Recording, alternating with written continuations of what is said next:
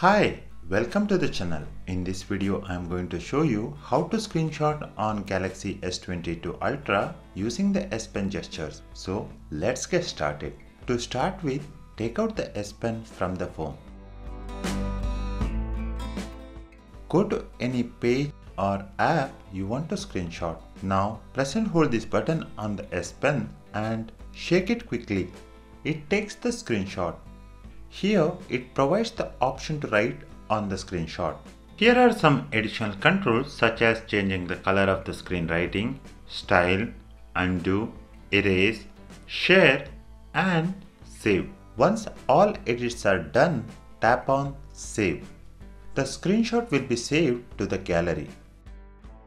To take a long screenshot, go to the page or app with more than one page. Take a screenshot using the S Pen with the gesture.